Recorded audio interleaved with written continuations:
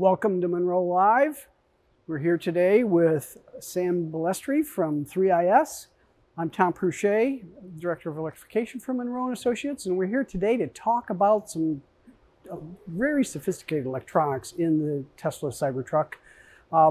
It is called the PCS2. Yeah, the Power Conversion System 2. So yes. it has a number of unique features that we'll talk about here today. Not the least of which is how it compares to the way Tesla used to do this. Mm-hmm. So we'll talk a little bit about that as well. So right off the bat, let's go for the meat here. What's the biggest, coolest thing this thing does? Well, the first thing, in terms of what this supports now is obviously the 48-volt architecture that's new for the Cybertruck. And one of the things that stood out to us right off the bat was that the fact that the PCS2 for the Cybertruck has actually dual DC to DC converters, which are both providing independent 48-volt supplies to the mid-voltage electrical system in the vehicle as a fail-safe. So if one of those DC to DC converters happens to go down, the other can take over and the vehicle is still up and running. Previous versions of power conversion or DC to DC or onboard charger, as this device was called previously, obviously this was only going up to 16 volts, but it only had a single DC to DC converter. So it would be a single point failure on the previous Tesla models. Right. So. And I would imagine now that, this is steer-by-wire 48-volt driven, right, we have an extra emphasis on safety and redundancy. They've gotten a little religion when it comes to DFMEAs, I think. Yeah, so. That's a good thing for Tesla to go through. So that said, there's another very unique feature I heard about, bidirectionality. Bidirectional charging. So we can charge, as we always could, but it can also provide power to our infrastructure, our home, correct, whatever it might be. And this would be through the DC fast charge connection. Correct. That is new for this version of the power conversion system. Yes. So that seems like it would be a significant amount of power that you could export depending on what this board's capable of. Right, for sure. Do we know how much that is? I think in far as current, I think it's around 200 amps. Wow. Is what this can provide. I don't know. I don't remember the specs on the previous version, but I believe that is up to 200 amps. All right. And of course, these never had the ability to do that bidirectionality. So that's good. So why don't we take a look at some of the other I'm sorry, I just misspoke. It's actually 400 amps. 400 amps. 400 amps. Yeah. Aha. That's nice. Yeah. Okay, good. Why don't we take a look at the differences and we can show a little bit of the evolution, if you will. Here's the sort of equivalent board that had the onboard charger and the DC to DC converter integrated together. I don't know if it had a name. I would imagine at Tesla they called it the PCS1. But it's funny. We never saw it termed that way in previous literature, but now they have the PCS2, so maybe internally it was. So there's a minor piece of evolution that we saw between the older Model 3 and what would have been the Model Y S configuration that we saw. So what is that? Some smaller fuses that are probably a little bit more cost effective. Mm-hmm. But for the most part, it's pretty much the same between them. Right. However, look at the difference between that and this. What a difference. So a significant change in design, right, for sure. I think when we looked at it, maybe by volume, maybe 50% less. I mean, it was a significant, both from the standpoint of overall size dimensionally as well as weight. There was a significant amount of weight that was taken out from this previous design into the PCS2. So. I look at it and I see, wow, they got rid of all those big electrolytic capacitors. Right. That's kind of cool. Right. And, all right. So there's definitely a new and unique power supply philosophy or power supply design that they've implemented on this board, right? And we go into that in quite a lot of detail in our report. So, transformers are a big thing. Right. They can be big and bulky. They can be expensive. They can be difficult to implement. They have a lot of mass, and you're trying to solder them down or bolt them down or glue them down or whatever. And what they've done here is kind of cool. Why don't you tell us about that? So they've created these they call them, I think, power transformers. And they've implemented the power transformers by using these ferrite cores.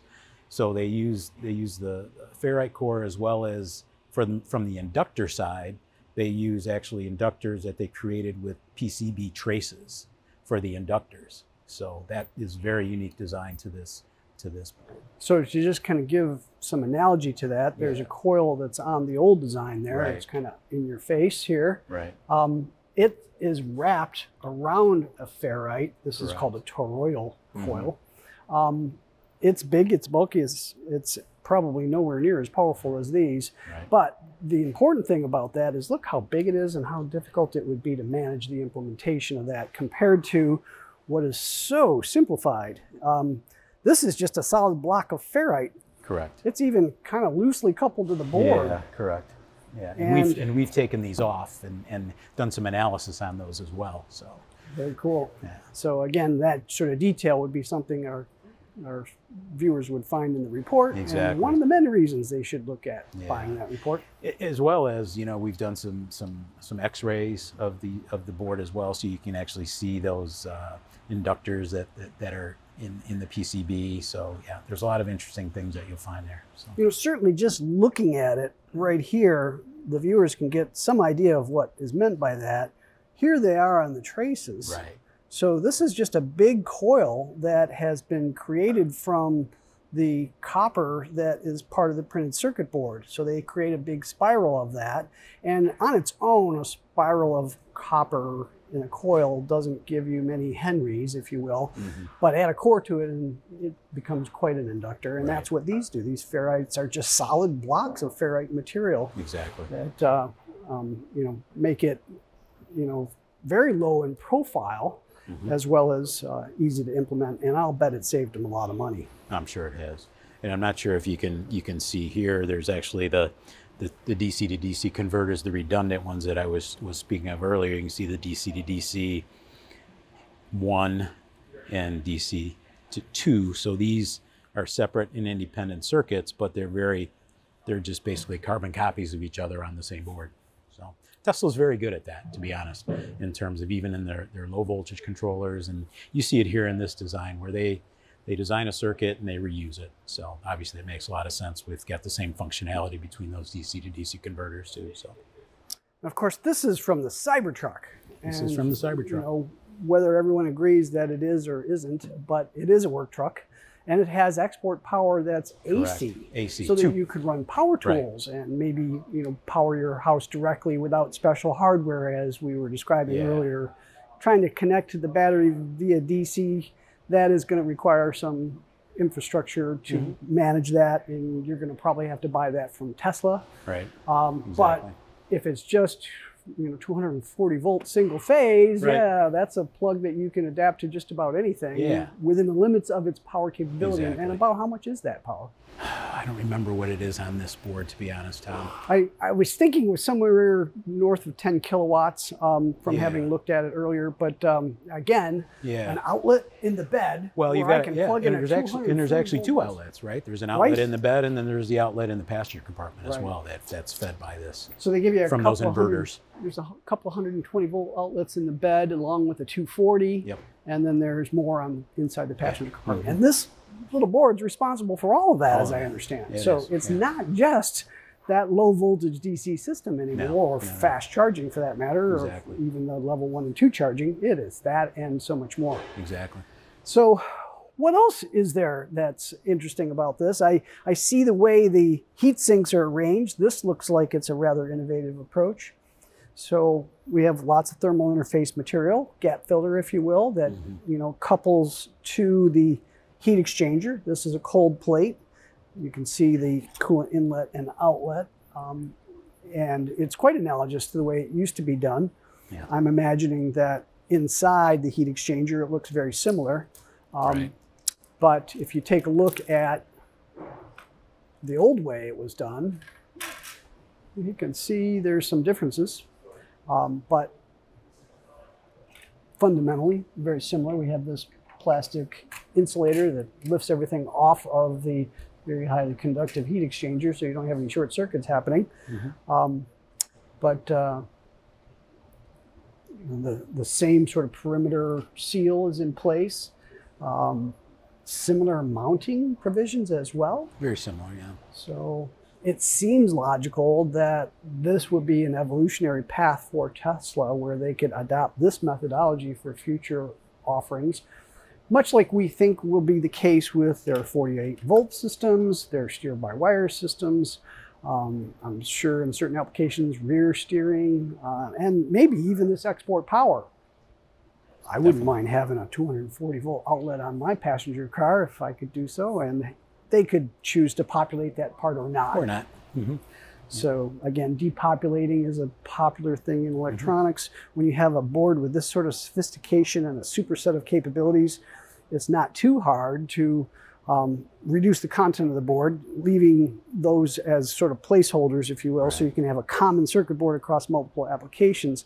However, we've seen that in other cases where there were differences, like on the propulsion inverters, 3 inverters on the vehicle, they're all identical, yet 2 completely different kinds of motors that they drive with different levels of power. Right. So they chose, rather than to decontent one inverter or another to right size it to the application, they chose economy of scale and one inverter size fits all. And yeah, we may find that as a future way they do it with this device. But there's definitely building blocks, right, of this that could be, like you said, depopulated or removed, right, to save some cost. But, you know, just getting rid of the electrolytics, that's a big deal. We often find rather extraordinary means to keep these in place. Keep from vibration. Yeah, and you can see. Looks like they learned a lesson. Yeah, see a little different approach there. Maybe they had some, I don't know, maybe they had some issues. So a little more RTV here on the top to kind of keep these in place. Yeah, moments of inertia will drive you crazy over time. Well, there you have it. You know, pretty good rundown of some new electronics from Tesla and the Cybertruck. PCS2, as it's called. PCS2. And a lot more where that came from in our report if you want to go there. Certainly we recommend it. A lot more detail that we do get into in the report in terms of the identification of all the major silicon that's on this board. Like we said, X-ray photos of the board itself and of the ferrites. So a lot more detail that is certainly there. So. All right, very good.